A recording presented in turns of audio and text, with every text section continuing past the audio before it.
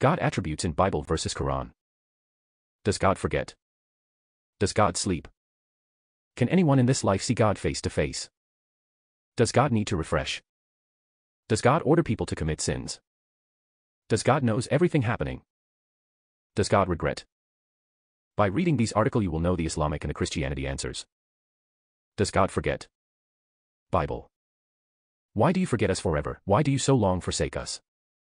Lamb 5:20. How long, O Lord? Will you forget me forever? Psalm 13 verse 1. Quran. And say, O Gabriel, to Muhammad, peace be upon him, the angels do not descend of their own accord. They only descend at Allah's command. Everything ahead of us in the hereafter, everything behind us in the world, and everything in between the world and the hereafter, all belong to Allah. Your Lord, O Messenger, would not forget anything. Quran Surah Maryam 19 hours 64 minutes. Does God sleep?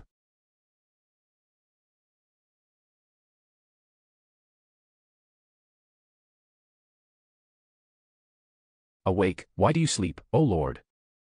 Psalm 4:23. Then the Lord awaked as one out of sleep, and like a mighty man that shouts by reason of wine. Psalm 4:23. Allah is the one who alone deserves to be worshipped. He is the one who lives perfectly without any death or deficiency. He exists by himself and is not in need of any of his creation. The creation only exists through him and is always in need of him. Drowsiness or sleep does not come upon him due to the perfection of his life and existence. He alone controls the heavens and the earth. No one can intercede before him without his acceptance and permission. He knows what has happened in the past and what will happen in the future. The creation has no share in his knowledge unless he wills to grant them some of it.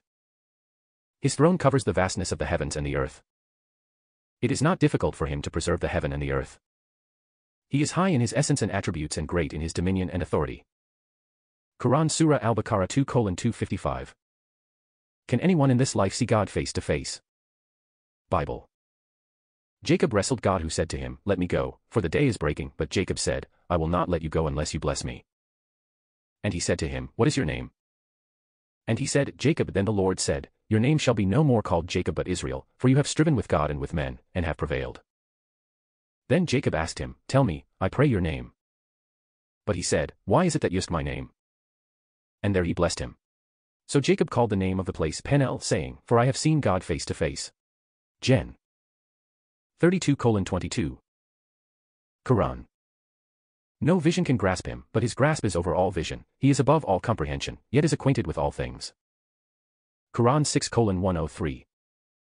Vision cannot encompass him, but his vision covers and encompasses all things. He is the one who is subtle with his righteous servants and is aware of them. Surah Al-An'am 103. When Moses came to meet his Lord for the appointment he had been assigned, which was a full 40 nights, and his Lord spoke to him giving him instructions and prohibitions and so on. Moses desired to see his Lord, so he asked to see him. Allah the Exalted replied, You will not see me in the life of this world, because you will not be able to endure that, but look instead at the mountain when, reveal myself to it. If it remains in its place and is not affected, then you will be able to see me. But if it becomes flattened, then you will not be able to see me in the life of this world. Then when Allah revealed himself to the mountain, it crumbled to dust, and Moses fell down unconscious.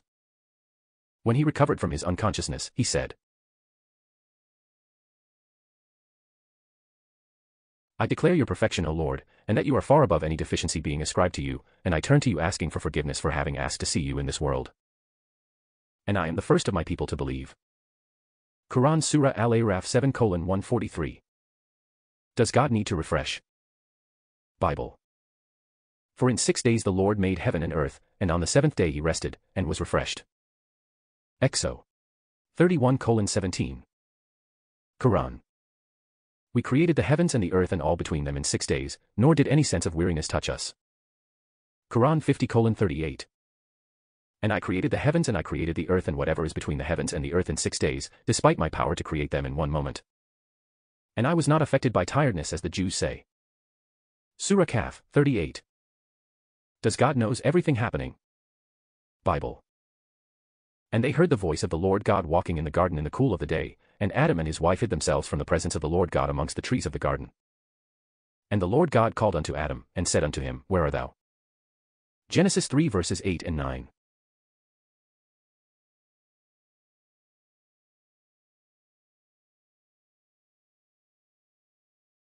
The Prophet Muhammad said to his Quran.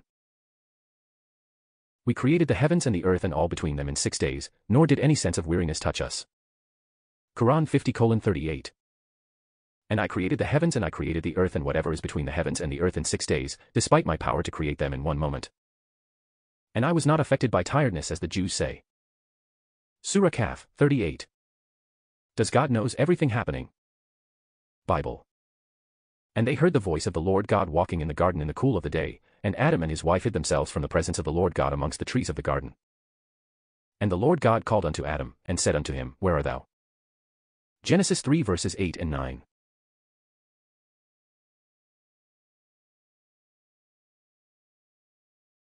Al-Quran. The treasures of the Ghaib, unseen, are with Allah alone, no one besides him knows them. He knows all the created things in the land, such as animals, plants and inanimate objects. He knows whatever animals or plants there are in the sea. No leaf falls in any place, nor is there any seed of grain hidden in the earth, nor anything moist or dry, except that it is recorded in a clear book which is the preserved tablet. Quran Surah Al-An'am 6:59. Does God regret? Bible. And the Lord was sorry that he made man on the earth, and it grieved him to his heart. He said, For I am sorry that I have made them. Gen 6:6, 7. Quran. The word of thy Lord doth find its fulfillment in truth and in justice, none can change his words, for he is the one who heareth and knoweth all. Quran 6:115. The word of your Lord, namely the Quran, is complete in the truthfulness of its statements and the justice of its instructions and prohibitions. There is no one who can alter his words. He is the one who hears and knows the statements of his servants. Nothing is hidden from him and he will repay their actions. Surah Al-An'am 1:15. But no change wilt thou find in Allah's way, of dealing no turning off wilt thou find in Allah's way, of dealing. Quran 35:43. The oaths that they took in Allah's name was not done in good faith and with a sound objective. It was only to be arrogant on earth and to deceive people. An evil plot only rebounds on those who plotted it. So are these arrogant plotters waiting for anything but Allah's established practice, which is their destruction as he had destroyed those predecessors of theirs who were similar to them.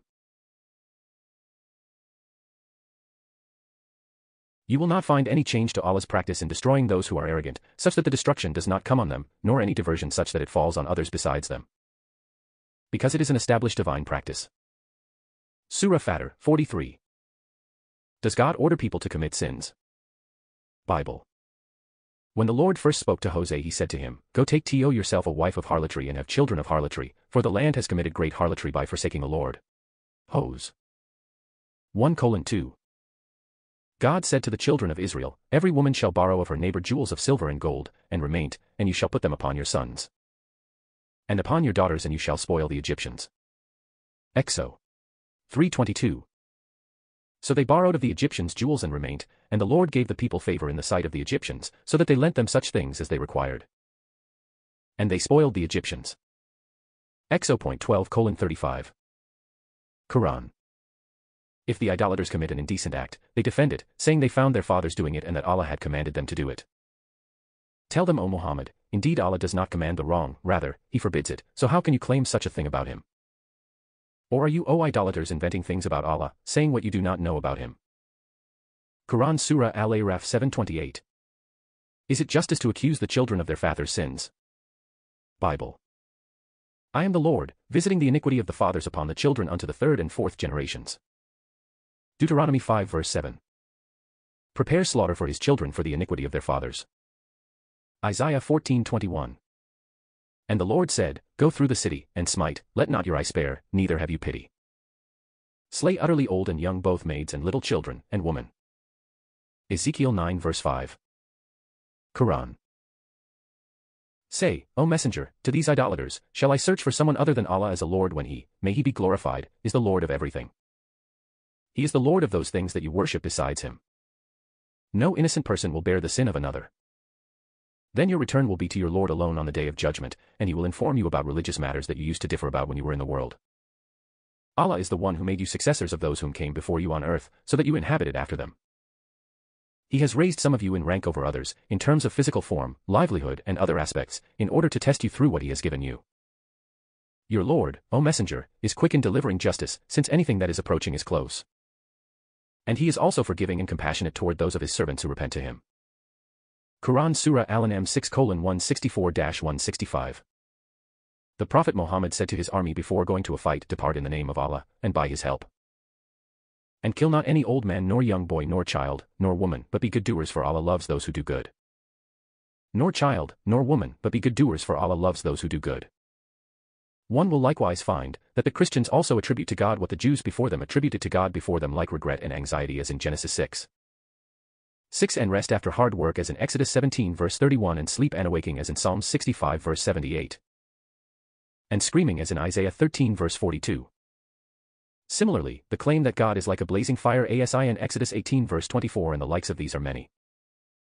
Some of the qualities that Christianity attributes to God. Christians, like the Jews before them, attribute much of what the Jews attributed to God as it is contained in the first part of the Bible called the Old Testament. This is one of many blameworthy characteristics they attributed to God and his messengers, as are the following. A. Poor selection of prophets.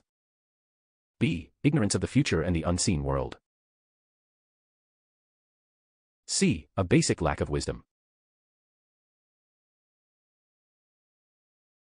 This anthropomorphism is something indicative of their drawing similarities of God from his creation from their own brains, leading them to describe him in ways that are human-like.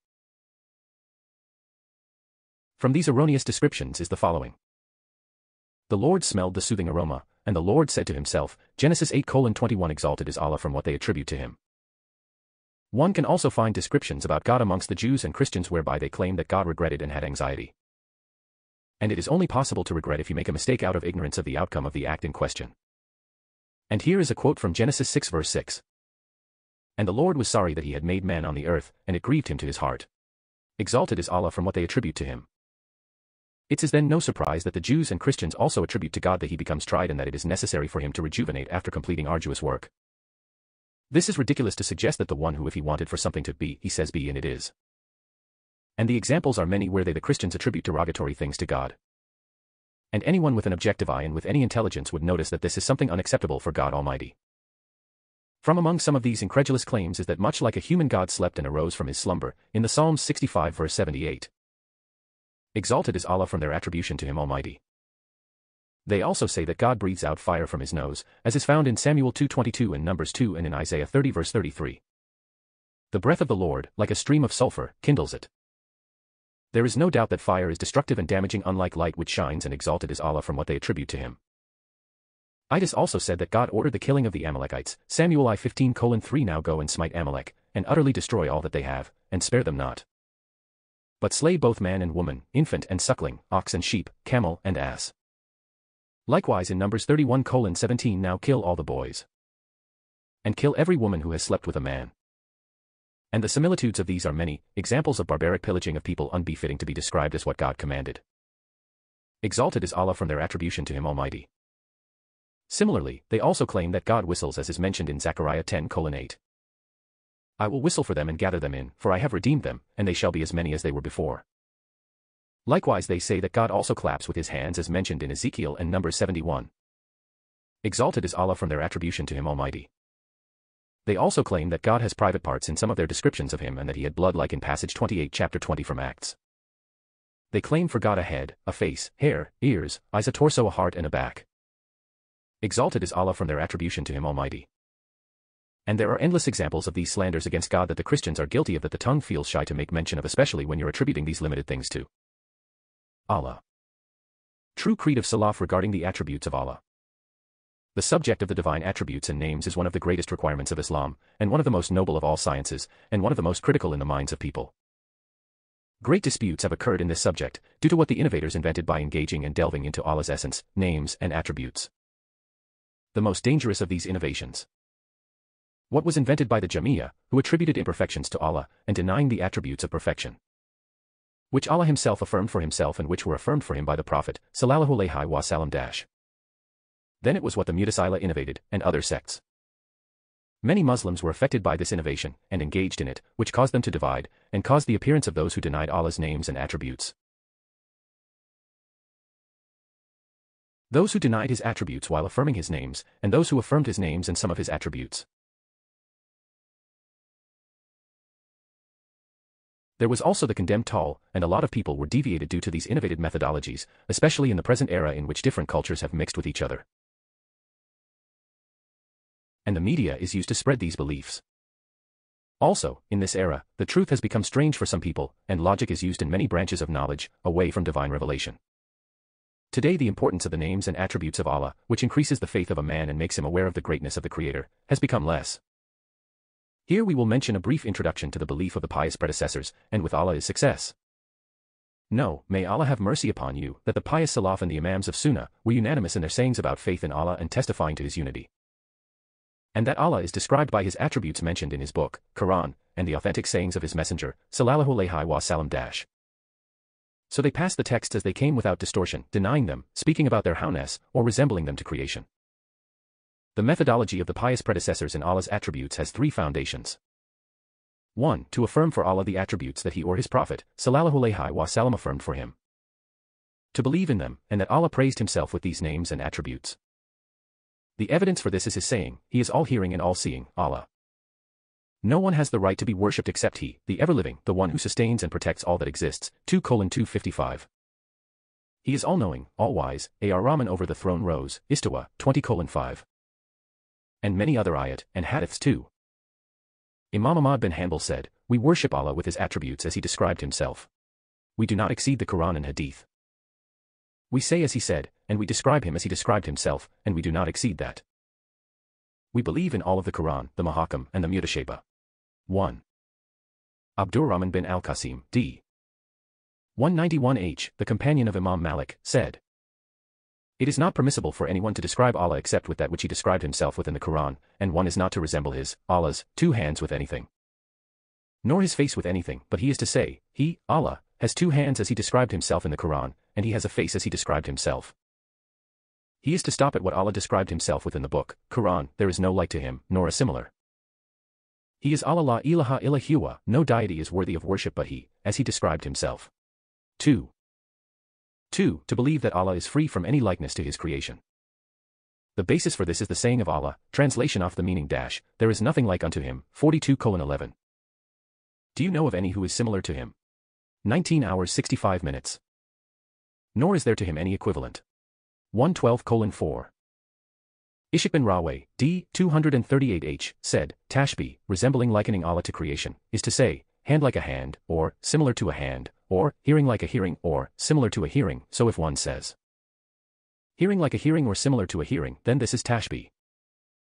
But if one says like Allah, the Exalted said, Yad, hand, Sam, hearing, and Basar, sight, without saying, how, or saying, like a hearing or similar to a hearing, then this is not Tashbih. 3. Not to delve into the kayfiyah, howness, reality, of Allah's attributes which we have no knowledge of. The evidence for this is His saying, translation off the meaning dash, and they will never encompass anything of His knowledge, except that which He wills, 2:255. Wake ibn al-Jarrah, d. 197h, said, regarding Allah's attributes, we submit to these hadiths as it came, and we do not say, how is this, nor, why was this sent down? 4. The belief in the attributes is the same as the belief in the essence. The belief of the Salaf and Ahl Sunnah in Allah's attributes is like their belief in His essence. Al-Hatib al-Baghdadi, d. 463h. As for speech regarding the attributes, then what has been reported in the authentic Sunan, books of Hadith, the way of the Salaf is to affirm them.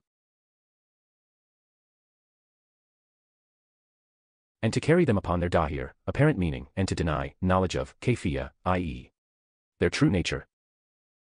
How they are, and to negate tashbih, likening or resemblance to creation, for them. And the principle in this matter is that speaking about the attributes is a branch of speaking about the essence, dat, and thus follows it exactly and takes its example.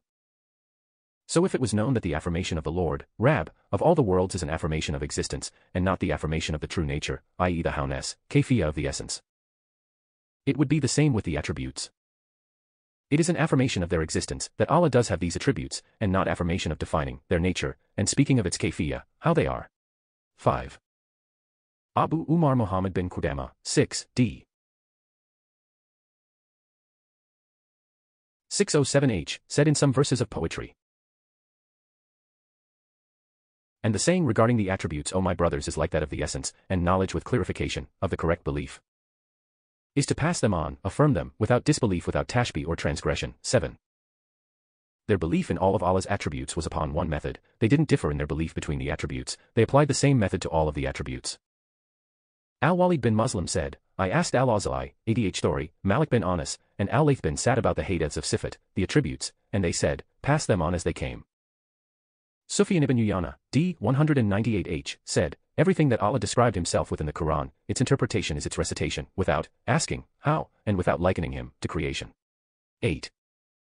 Tall is the way of the Caliph, later generations after the time of the Salaf.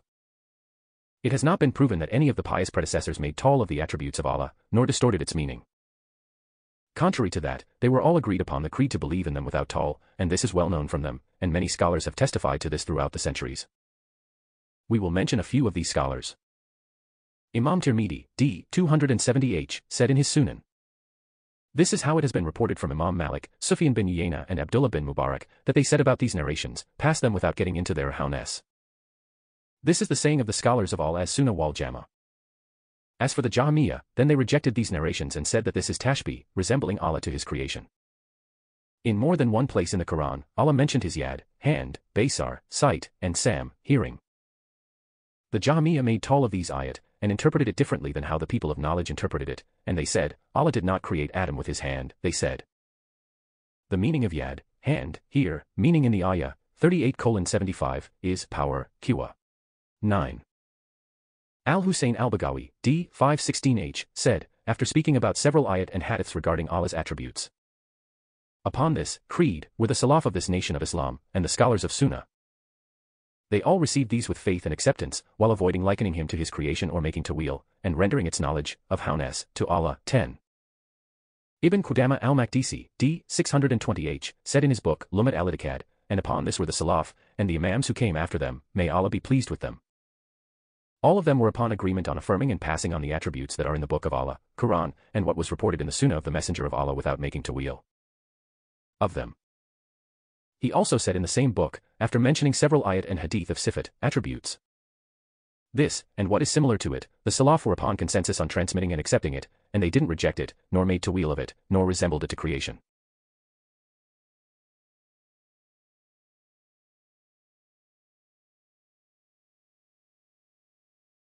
This is just a sample of sayings of some of the scholars in different eras, and there are many others whom we did not mention. Authoring on the creed of the pious Salaf. From the ones who authored books on the beliefs of the pious predecessors and narrated their sayings in this subject, in books of tafsir of the Quran include Abur Razak as-Sanani, Ishaq bin Raweh, Baqi bin Makhalid, Abdurrahman bin Abi Hatim, Ibn Jarir at-Tabari, Abu Bakr bin al-Mundhir, Abu Bakr bin Abdulaziz, Abu Ash-Shaykh al-Asfahani, Abu Bakr bin Murdawayh, and others. All who are mentioned above passed away before 450 and similarly those who mentioned them in books on Sunnah, Refutation of Jahmiyyah, and Fundamentals of Religion. Some examples are Refutation of Jahmiyyah by Muhammad Abdullah al-Jufi, the teacher of Imam Bukhari. Khalq al-Ibad by al-Imam al-Bukhari. As-Sunnah by Abu Dawud. As-Sunnah by Abu Bakr al-Athram. As-Sunnah by Abdullah son of Imam Ahmad bin Hanbal. As-Sunnah by Hanbal bin Ishaq. As-Sunnah by Abu Bakr al-Kalal. As-Sunnah by Abu Ash-Shaykh al-Asfahani. As-Sunnah by Abul Qasim at-Tabarani. As-Sunnah by Ibn Manda. Yusul as-Sunnah by Ibn Abi Zamanin. Al-Sharia by al-Ajuri. Al-Yusul by Abu Umar at-Talmanki. Refuting the Jamiyyah by Uthman ad-Darimi. Refuting the Jamiyyah by Ibn Manda. Refuting the Jamiyyah by Ibn Abi Hatim. And many others. Some of the mentioned above are from the pious Salaf, and the rest were from the generations before 500 The four Imams, the two Sufyans, Adh Thawri and Ibn Uyayna, the two Hamads, Ibn Zayd and Ibn Abi Salamah, and the two Ibn Abi Shaybahs, Abu Bakr and Abu Ja'far, Abu Yusuf, al-Layth bin Sa'd. Bukhari, Muslim, Abu Dawud, at-Tirmidhi, al-Nasa'i, Ibn Khuzaimah, Ibn Majah, Ibn Hibban, al-Awza'i, Ibn Abi Layla, Abu Ubaid al-Qasim bin Salam, Ishaq bin Raweh, Abu Hatim ar-Razi. Muhammad bin Nasr al-Marwazi and many others were all on the same creed, Aqidah, upon the madhab of the pious Salaf. We ask Allah to benefit everyone from this site and guide anyone who opposes the book and Sunnah. Certainly He is able to do that. And may Allah's peace and blessings be upon our Prophet Muhammad and his family and companions. Source 1. Narrated by Ibn Battah in Al-Ibana al-Kubra. 2. Narrated by Ibn Abi Zamanin in Usul as-Sunnah, page 75. 3. Narrated by his student At-Tirmidhi in his Sunan, 242.